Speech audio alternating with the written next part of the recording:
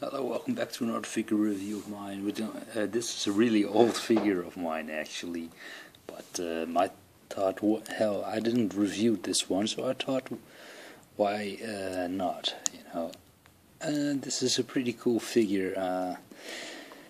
It's an older figure. This is something you can see because the articulation isn't that great actually. I like this figure because with the Madness symbiotic piece and everything, I think it looks pretty cool actually, but I do have my little gripes with this figure. He doesn't have ankle articulation as in an ankle pivot, rotation at the ankle, and I know Venom has a big head, but the original heads he came with are really big.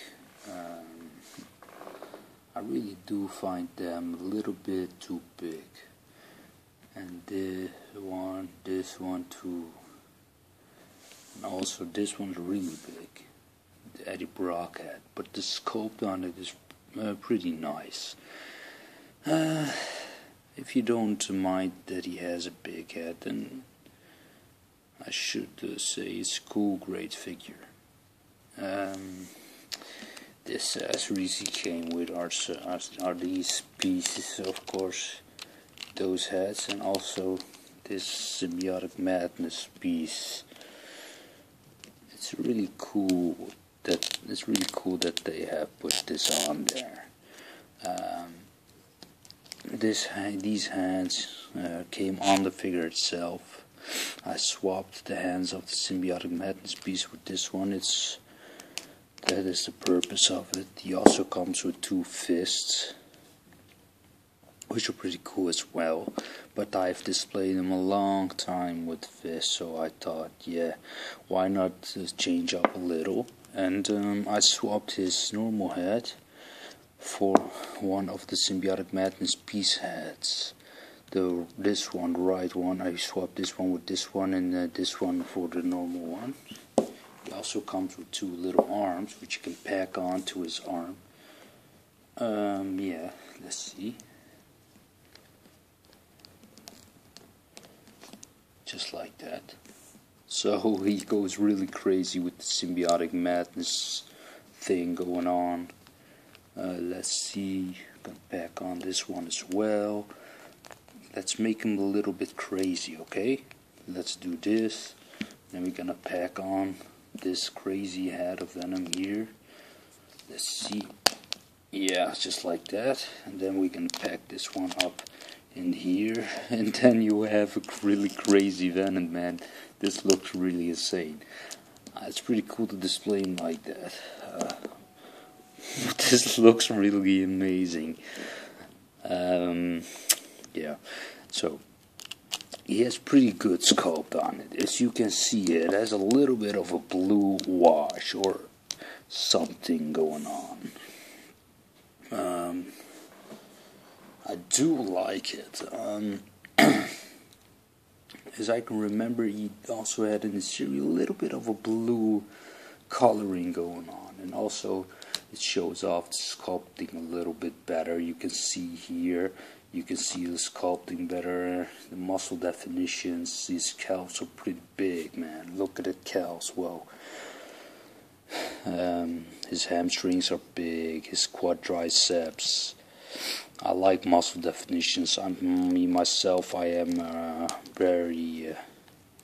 I'm a power lifter and also wrestler, so I like muscles, everything. I can post some power lift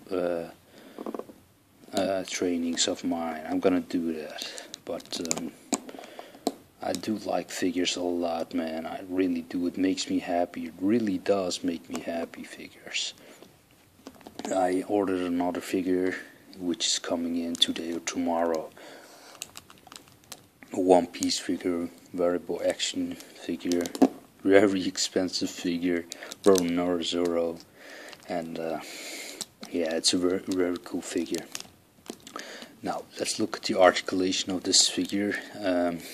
His head is stuck on mine, which isn't like that when you buy it. Only mine figure is stuck. So, but he does have his arm can hinge out to there, can rotate. He has a bicep swivel, single jointed elbow which goes 90 degrees, rotation at the wrist, no pivot. He has a diaphragm joint which get a little bit loose on mine, but that's because I have a big shelf here with all my figures without protection of glass or anything, so this figure fell down a couple of times, so that's the reason it's loose on mine. He does have a torso rotation. I like this design here. You can kick forward till there, not really much but enough. Backwards a little bit, not so much. He can hinge out till there, not so far. He has a upper thigh cut, single jointed knee, and his feet can move up and down. No pivot, no rotation, which unfortunately isn't there. I really like that, you know. Let's put on the fist. I think it's one of the best Venom figures out there today, but the Revoltech Venom, which is coming soon, is gonna be a little bit better. But I have a Revoltech figure here, and I don't know if it is that good of a company. It's not really an action figure to play with. I don't know if you really want to have a playable Venom figure, then you need a nice stiff one. Then I would recommend the Marvel Legends Venom. That is more Venom to play with. These Venoms are more for display, actually.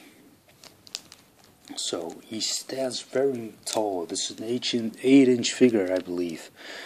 Yeah, I'm pretty sure, or 7, I don't know for sure. Let's see, I can compare him to a big down, let down Captain America. No, I'm making a joke.